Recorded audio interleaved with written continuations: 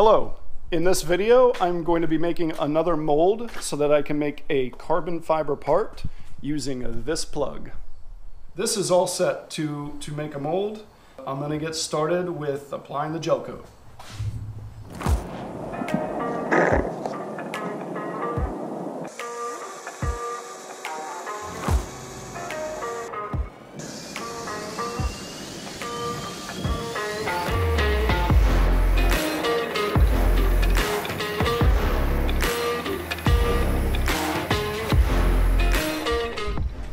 All right, well, that is the first layer of gel coat down. That's going to be the outer shell, so that's tooling, a harder gel coat.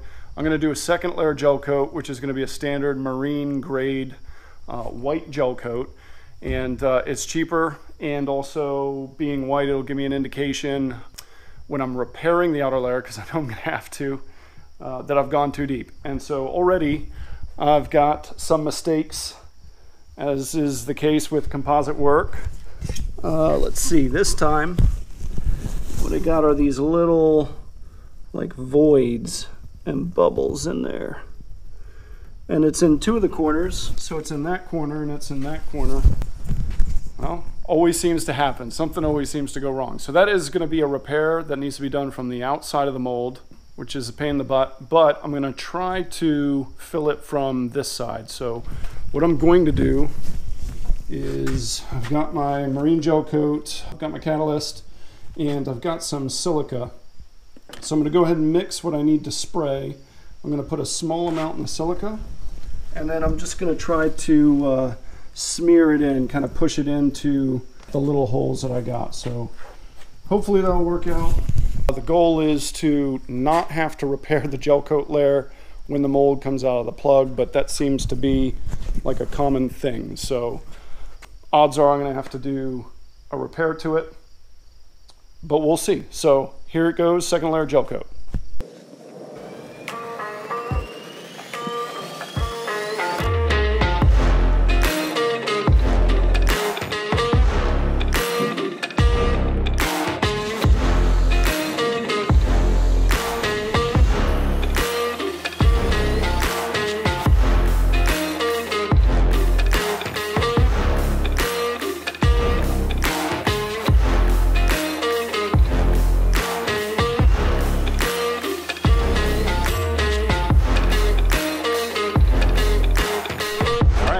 Time to fiberglass.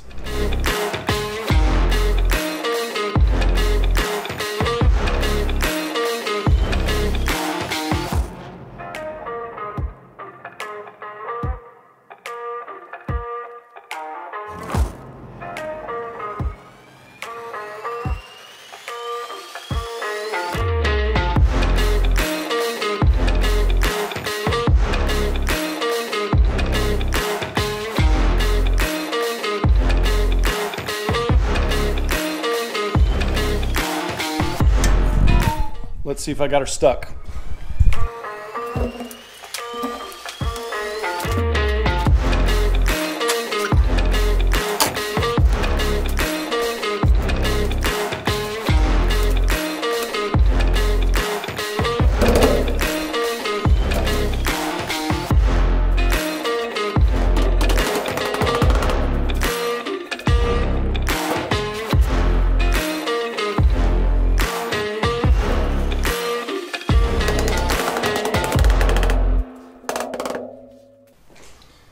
Alright, so she's giving me a little bit of trouble, but it's coming out. PVA is water soluble, and so if it gets a little sticky, there it goes. There we go. Yes. Whoa. All right, that is out, and it almost looks good, but as is the case with composites and all the molds I've done so far, there's always a mistake, and it's always a different problem, even though the process doesn't change, which I'm struggling to deal with. In this one, the corners that bubbled up, what's happened is the PVA when I sprayed it on, it migrated away from the corners, and so this gel coat hasn't cured. And that is because the mold is sealed. So this mold is sealed with epoxy, and there's like some chemical magic going on between epoxy and polyester gel coat, where when polyester gel coat is in contact with epoxy, it will not cure. The beauty is, I think the corners will probably be easier to fix than you know, the large surfaces. So I'm gonna fix this, and that's gonna push back making a part by a week. And so I'll tune back in when I'm ready to make a part. I am ready to make a part. I have got the mold fixed. I've spent a little bit of time recoating the edges, cleaning them up, sanding them down, polishing them up.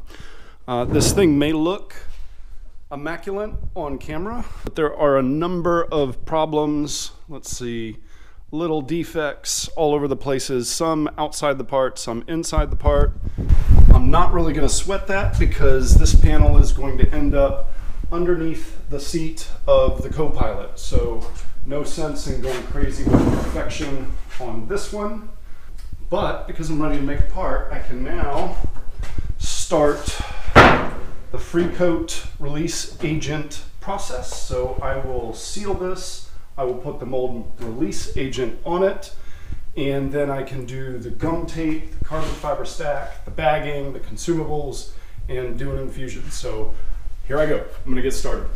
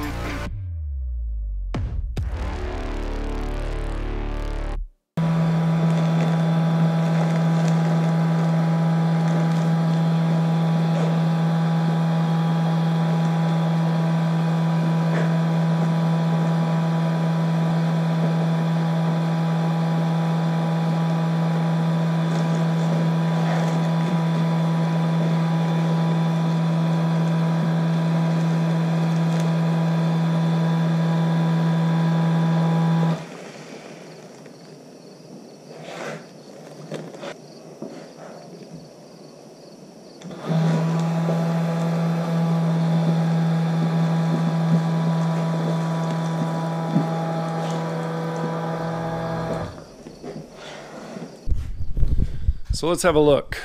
Basically what I've got here is a lot of bunching up on the corners.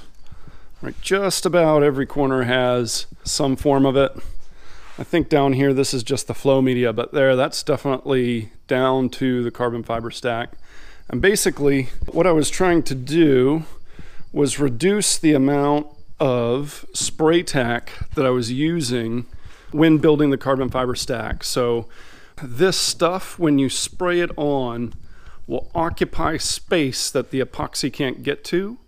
And if that space is on the surface of the mold, you'll have these little, I guess, voids left behind. Because once you clean off the part afterwards, it removes the glue and exposes the void. So I've been trying to use a lot less of that. I had that happen a lot on the front floor area, used way too much of it. Here, I was trying to use the least amount possible and then rely on the bag to kind of press the carbon fiber into position rather than gluing it. What that's done is it's allowed the carbon to kind of bundle up in the corners because it wasn't, you know, as tight as it could have been on the mold.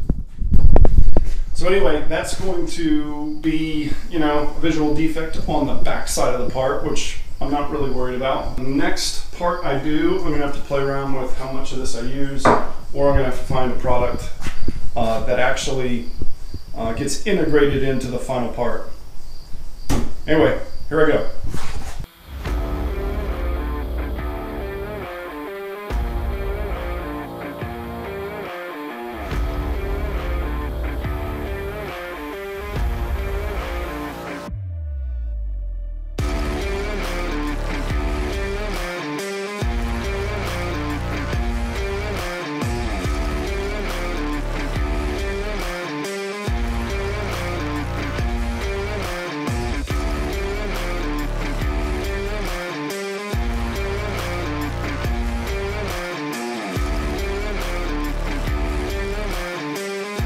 Let's have a look at what's going on. I've got, let's see, I've got good infusion going. I don't have any rips or tears in the bag, so no like air pocket lines. I pretty much got all the air bubbles out of the feed line, so those are now at the top, which means I should have a pretty wet infusion with no air pockets and no dry spots in the final part. Again, I'm doing the corners with no flow media because I did have a bag pierce a hole on one of those. This corner is pretty difficult to get the flow media around, so kind of worked around that a little bit. Let's come to the vacuum side. So vacuum side right here. In the past I've done spiral tubing, kind of where I want it to go, but here I've got this interesting feature right here in the tube. You know, it couldn't follow the part there, so I put 3 layers of the flow media in right here. So I'm using this as kind of the vacuum area, and then this is my brake. So once the resin comes up to here, it'll slow down and it'll allow this line to get caught up before it brings it in. And hopefully I can do that without sucking resin into my catch can and my pump.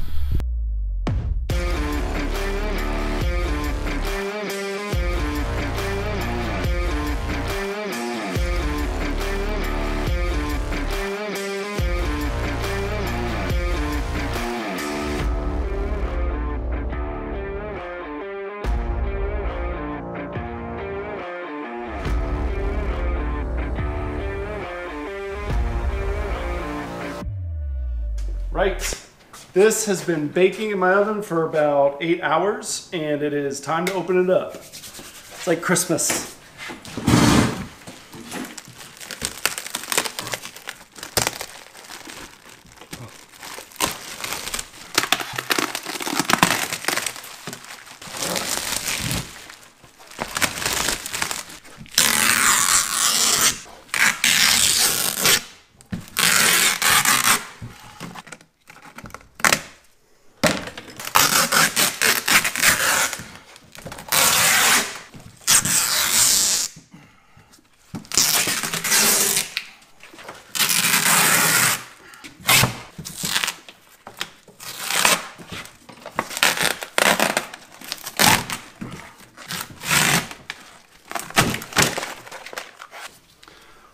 Wow, I put on a sweat doing that one. This sequence of the whole process has got to be my favorite part. I don't know what it is about pulling the part off the mold and seeing what I got that excites me, but hey, that's just me. So if you're ready, here we go. And then I don't know what it is that I did this time, but this thing pulled right off the mold. I mean, without like any issues. Ooh, look at that. I got a little wonky up there, but no bother. That's got to be lighter than the one little aluminum panel. This whole thing. Cool. So let's see what we got. We've got the 45 streaks from the release agent. That'll buff right out. I've got, I don't know, some minor defects in the cloth. No big deal. The Kevlar cloth that I got on here is like really difficult to work with. So of course it's in the one spot that's going to be above the seat, right? But hey, that is what it is. This is 3 layers. I was going to do 2, but I did 3. And I think I could go 2 on the sides and then just go 3 or 4 on the bottom, depending where the structure is, of course. All the corners look really good. Man, I would say that is an overall success. I've got some dry spots here that didn't get wetted out in the infusion. I kind of cut it off maybe a little bit too early, but those will get trimmed off. And you know what? There is no trimming on this needed to get it fit up into the airframe. So I'm going to do that right now. Let's see what this looks like.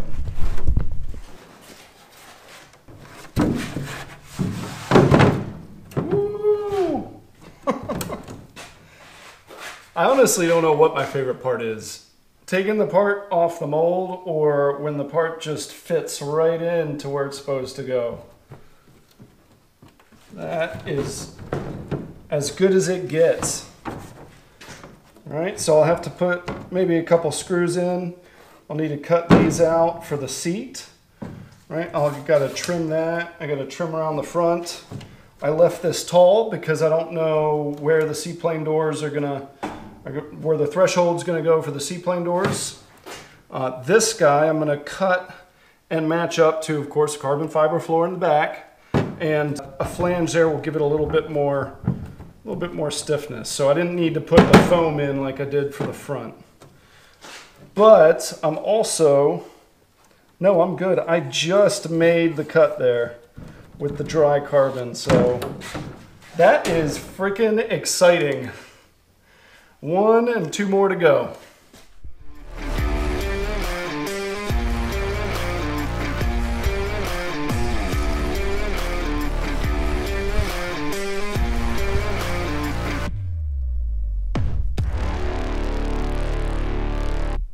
I am just so excited about this. I don't know why.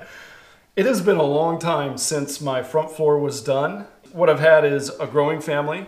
I had a huge house renovation project come up that took a lot of time, and then any number of different things come up, as is the case with any builder. Things get in the way, they gotta be done. But I kind of feel like I'm getting a little more momentum again for like a second wind. And hopefully I can keep that going. So the next item on the list is for me going to be underneath the pilot seat, and then I'm doing the rear floor. So hopefully no more big projects in my way. Family isn't growing for now, and I should be back on it. See you next time.